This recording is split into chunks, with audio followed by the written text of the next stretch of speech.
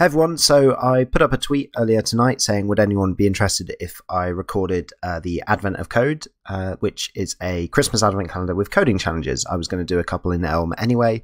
I thought I could instead do them and record them to help you if you're learning Elm, if you're interested in Elm, or you just want to see someone writing some. I thought this might be quite interesting. I'm not promising to do every day, but I'm going to do day one tonight. I know I'm a bit behind. And I may well do a few more, maybe sticking with Elm, or maybe going into some JavaScript as well for different videos. Maybe even use it as an excuse to try other languages I haven't used much before, maybe.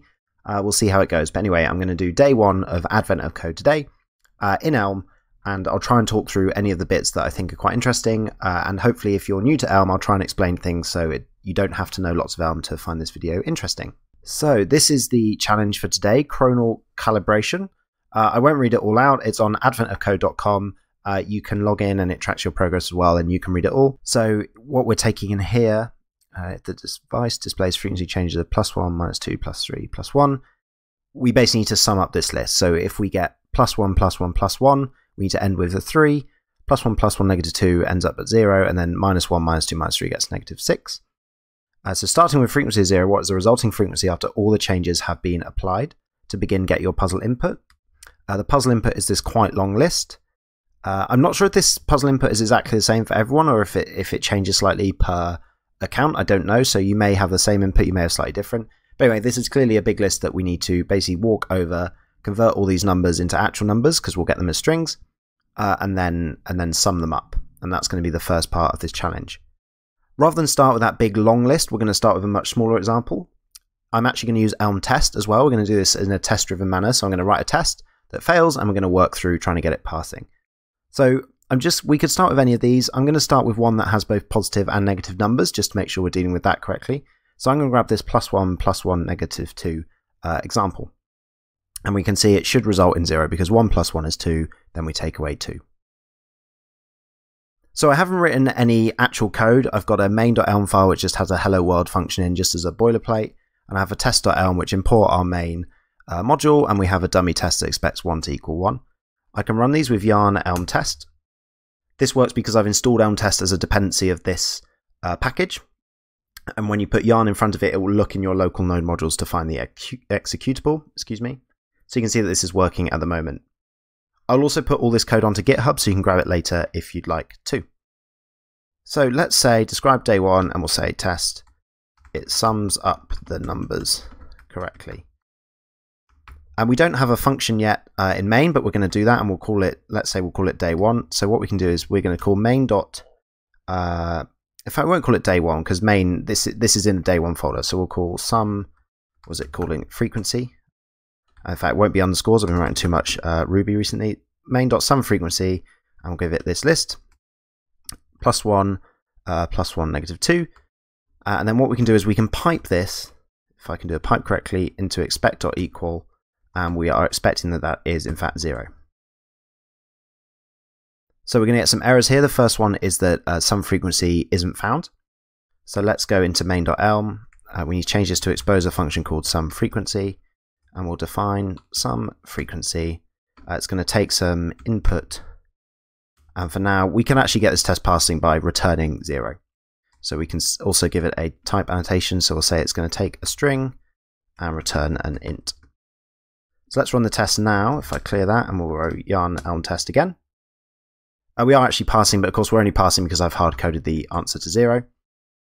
In case you've not seen the pipe operator before, this is the equivalent of saying expect.equal 0 and then main.sum frequency with the input like this. We could do that. I tend to prefer this approach because I think especially in Elm tests, more clearly shows you like this is the thing we're testing and this is what we're expecting it to equal. It's a bit easier to read. So if I'm looking at this list here with the input like this, the first thing it looks like we're going to want to do is split this on strings. In fact, let's check the actual input. So here I'm using commas, but I think if we go back to our actual input, this is actually new lines. So I think what we're actually going to want to do is split on new lines, given that eventually our actual input is going to be that. Tell you what, let's actually take the top 3 lines here, and we'll just define a function up here called dummy input, And this is just going to be that string. 1, 2, 3. I think I've got enough there. And let's do it. Let's see what Elm format does there. So triple strings in Elm are kind of multi-line quotes. And you see Elm format is putting that one there and leaving those in. So what I actually want to say is some frequency dummy input. And this means when I paste in the big long list into Elm and we have all the new lines, that will be replicated. There was no point writing a test where the numbers are formatted like this when our actual input isn't formatted like that. So dummy input. And of course, it's now not going to be 0. We can do +5. So we'll do 5 minus 11 plus 17. We expect to get 11 back. And now if we run the test, of course, this is going to fail. We can see what that looks like. See there, expect.equal, we expected 0. We expected 11, but we got 0. Okay, so that's better. We can now look at how we start to split this input. I think I'm going to split it on new lines. So what we can do is actually go into the Elm REPL and see how we might start to do this. So I'm actually going to type Elm REPL start. This is the VS Code Elm plugin. It just runs it for me in a separate terminal tab. And I think we have a function called string.split, I want to say. There we go. And it's a function that takes 2 strings and returns a list of strings. So I want to convert this input here into a list of strings. So I want to take this and end up with a list of +5 and then -11 and so on. So I think we're going to want to do string.split. So what we're going to do is we're going to take our input. I'm just going to do this in a let block for now. We'll say new input called string.split. You can see I get help there. So we give it the separator first and then the list. So my separator that I want to split on is going to be a new line and the list is going to be input. I'm still just going to hardcode return of 0. But what we can now do is say debug.log new input. And what's the error there? Oh, we can't just have a debug.log line, we need to assign it to a variable. So I'll assign it to underscore, which is the way of telling Elm, like, assign this to a thing, but we don't really care about it. So if I go back to my other terminal tab, and we run yarn elm test, you can see that we get our new input logged here. So we're doing some things well here, we've got each bit individually, but you can see we also have empty items at the beginning and end as it split and kind of produced an empty thing. So we're going to need to filter those out. So we can start doing that, and now what I'm actually going to do is start writing this function properly using a pipeline. So we're going to take our input, and then we're going to string.split it on new lines. That gives us a list, and I'm now going to do list.filter, and this will keep elements that satisfy the function we give it. Elm, if we go back to the REPL, has a function, I think it's called string.empty. No, but Elm's compiler is useful enough to tell me other potential matches. So we have string.isEmpty, and we want to keep items of our list that aren't that. So we want to get rid of the empty ones. So what we can say is we can say list.filter, and we're going to take in an item in the list. This is an anonymous function in Elm, and we're going to say string.empty item equals false. So we want items that aren't empty. And then after that, we're going to get our new input here, and we're going to have to do more steps to this, but for now I'm just going to define an inline function that takes the input. Let's say new input, and this is again is for the benefit of logging. So we're going to say let underscore equals debug.log new input in, and we'll just have in 0, which means we'll just return 0 from this function. Great. And string.empty, I've made the same mistake, it is empty there. Okay, so let's head back into our REPL, clear this out, run Elm test. Okay, and there you can see the new input now is just the things we actually specified. There's a bit of tidying up here. We can do string.isEmpty item equals false. What we can do is actually wrap a not around this bit. So we can say not string.isEmpty item and do that. Let's just check that this still works. And I've probably missed a bracket, and I have. There we go. Great, so that still works. And we can go one step further here because in Elm you can compose functions. So let's create a function called string.not_empty, and it's going to take a string, which I'll call str, and this will just return string str string.isEmpty, and then it will pass it into not. So now we can say list.filter item, and we can change this line to be string.not_empty item. Just for a minute, I'm going to run yarn elm test -- watch, which will watch for changes and rerun. So you see there, we've got our new input still. But we can do this, we can take this even further. String not empty str is actually just composing these two functions, string.isEmpty and not. So what I can actually do is write this in what's called a point-free style, where we don't actually refer to the variable that we're passing in, we just compose functions. So we want to call string.isEmpty, but then compose it with the not function. And that should have the same result. And you can see we get the new input there still. And now we have this, we can also make another change where list.filter item, when you have an anonymous function that's taking one argument and just passing it to another function, in Elm you can always replace that with just the function. So we can say string not empty there. And we'll let that run again, and we get the new input again. Now what I would do, rather than create this string not empty as a separate function, is I would just compose this inline. So I'd say string.isEmpty, and then compose it with the not function. And we can delete this definition here.